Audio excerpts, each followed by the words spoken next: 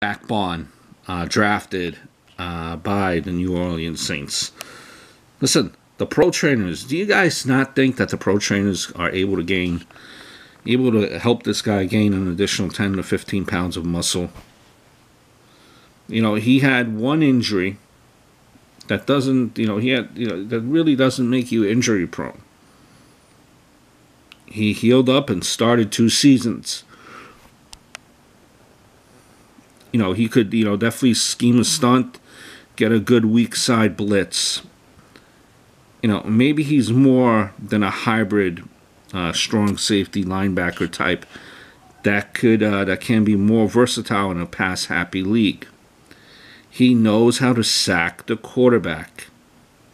I'll take that type of edge presence than none. You know, coming up on that middle, up the middle on that blitz.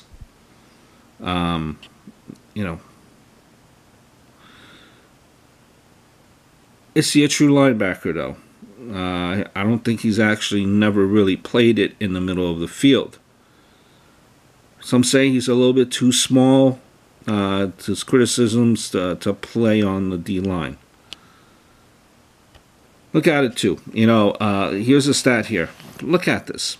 According to NFL Network, Zach Baun was graded higher than Kenneth Murray. Is there anything off the field with this guy, you wonder?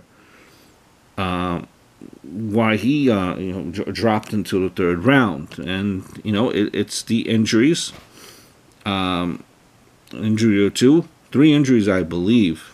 That left foot, and a diluted urine sample. It's kind of what has dropped in here. But I have confidence in the guy.